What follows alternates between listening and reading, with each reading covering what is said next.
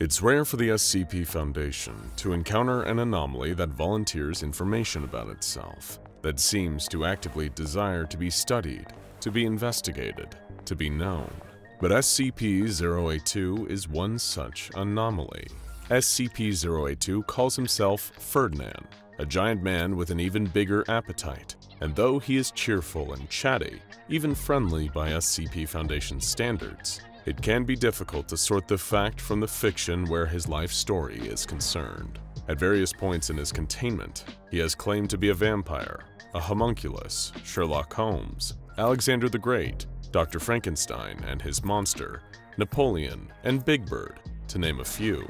But on October 27, 2016, Fernand made a particular unusual request. He asked for a set of poetry books, a stack of blank paper, and a quill. He isolated himself for days, refusing to eat, drink, or sleep as he wrote page after page. When he was finished, he had written a poem that seemed to be the first honest exploration of his life story since he was first contained by the Foundation. It can be difficult to determine when SCP-082 is lying, since he is always grinning widely and claims to only lie when it is through his teeth. But after reading the aforementioned poem aloud, he wept openly in what seemed to be a genuine display of emotion. According to the events described in the poem, which should be taken with a small grain of salt, this is what Fernand's life was like before he became SCP-082.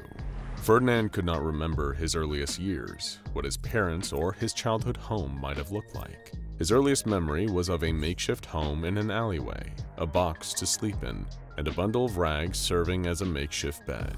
For food, he would steal day-old bread thrown out by a nearby bakery and catch birds and rats that were slow enough for him to grab.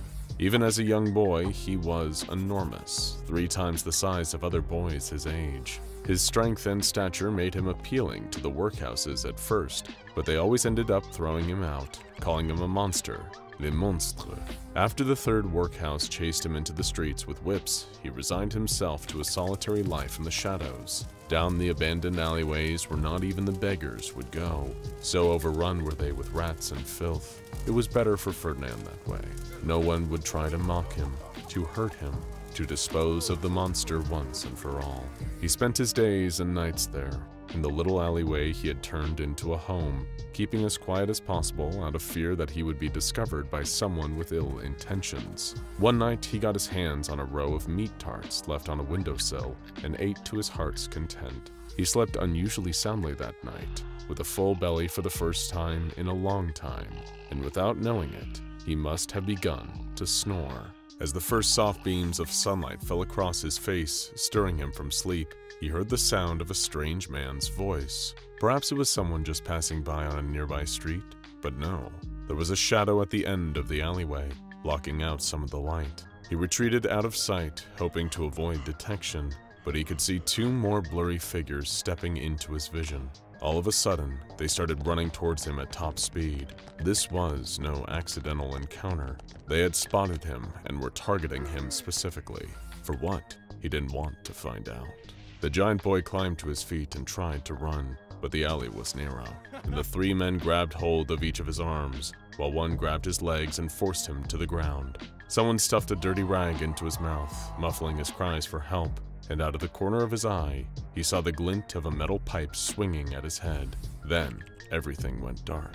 When Fernand opened his eyes again, all he could see was red, vivid red on all sides. As his vision adjusted, he realized he could see metal bars as well. The red was fabric, bright cloth draped over the iron cage that now held him prisoner.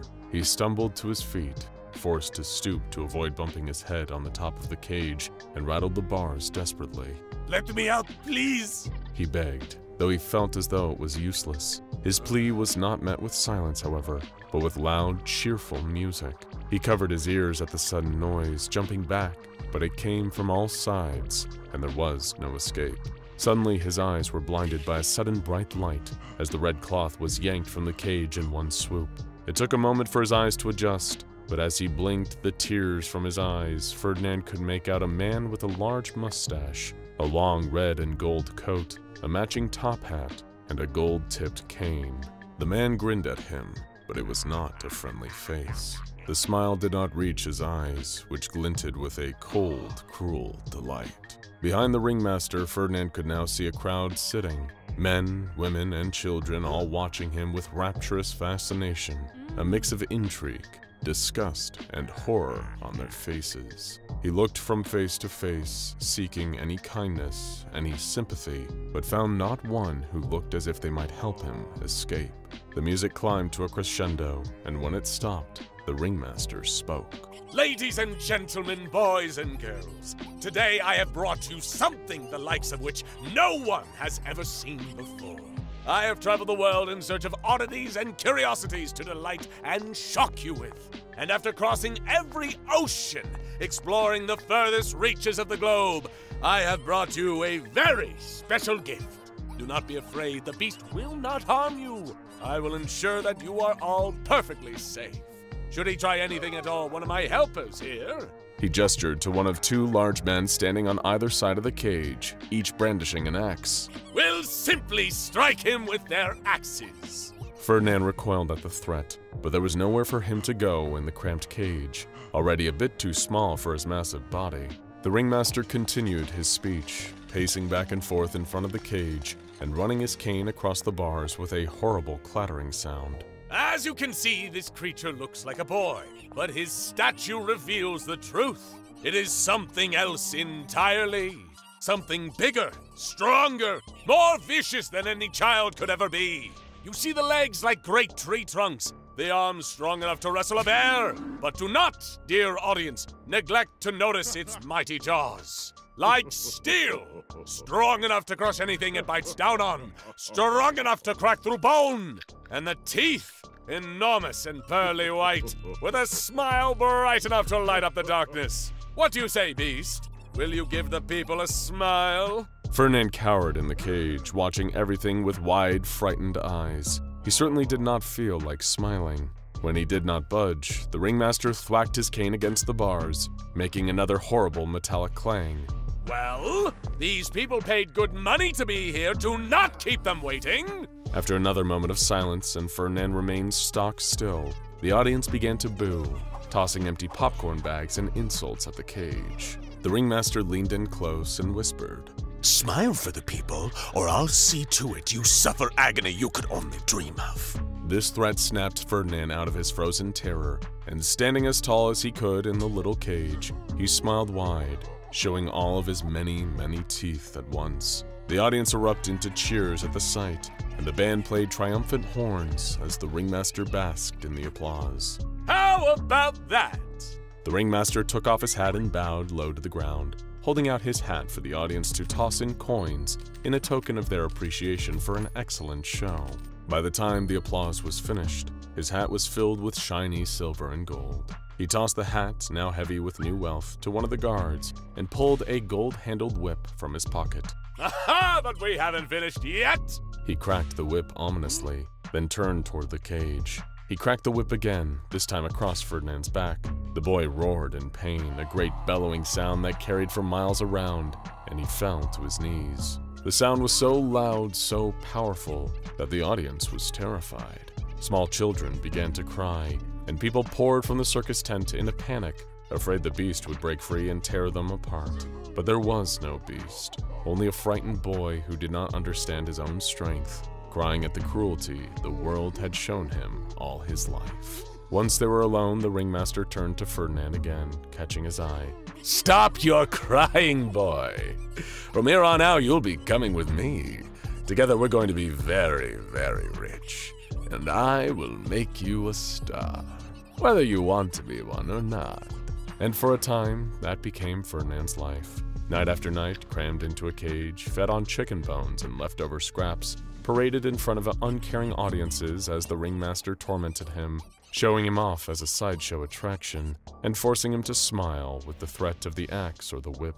His fellow circus folk were not much kinder than the ringmaster either. The clowns sprayed him with water and taunted him through the bars. The animal trainers threatened to pit him against their lions and see who came out alive. Only one person ever showed Fernand an ounce of kindness at the circus, a bearded lady who would sing opera songs in a beautiful, clear soprano. Her voice was the loveliest thing Fernand had ever heard, a tiny slice of heaven in the hell his life had become. Days bled together as the tour went on, a stretch of seemingly endless days and nights, until the day of the last show came. He looked up at the thin slivers of night sky visible through the gaps in the tent, the twinkling of stars just out of reach. What would become of him after the tour ended? What horrors awaited him next? Would he just sit there and take it? Or would he finally do something to bring it all to a close? He flexed his muscles quietly, taking notice of how he had grown over the past few months. Regular feedings, more than he had gotten on the street, had bulked him up considerably. He now stood at over 7 feet tall, and could feel that his strength had doubled or even tripled. The show began as it usually did, with the crack of the ringmaster's whip. But suddenly, the man stepped forward and began a speech he had never made before. As you can see, this great beast cowers at the sound of my whip. Over the months, I have trained it, domesticated it until it was aggressive no longer. Behold, as I set it free!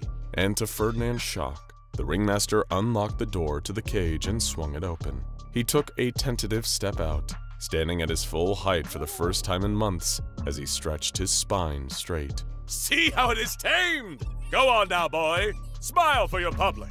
They've been so good to us. He jabbed Fernand's ribs with his cane, hard enough to leave a dark purple bruise. You heard me. Smile! The whip cracked again, and the audience began to boo and jeer, throwing their garbage at Fernand. A bag hit his cheek with a slap, and a deep, dark rage finally awoke beneath the months of terror. You remember our agreement. Do as I say, or I shall cut off something you'll miss. Before the ringmaster could say another word, Fernand grabbed him and pulled him into a bone-crushing embrace. The man's voice came out in a squeak. Beast, what are you doing? That is not my name! Fernand bellowed, and he opened his mouth wide, wider than he ever had before, and gobbled up the ringmaster in 3 quick bites. The audience screamed, fleeing from their seats, but Fernand moved faster than they did. He grabbed person after person, starting with those that had been the cruelest, and shouted the most insulting things, and devoured them one by one. When he was full, he ran into the night, into the forest, and did not stop until he was free. He bathed in the river, washing away all that he had done, and remained there for quite some time, feeding on passerbys when his hunger got the better of him. His sense of time grew fuzzy then, and he could not be sure how long he spent there. But word of missing townspeople eventually reached a special organization, one dedicated to studying those like him. And for the second time in his life, Fernand was taken into custody by strangers. However, these scientists were much kinder to him and never called him a beast. They simply gave him a number, SCP-082. Want to own an SCP of your own? Go to scpswag.com for premium anomalous merchandise. Now go and check out SCP-082 Fernand the Cannibal, and SCP-001 Can SCP-049 Finally Cure When Day Breaks? For more bizarre and disturbing Fernand antics.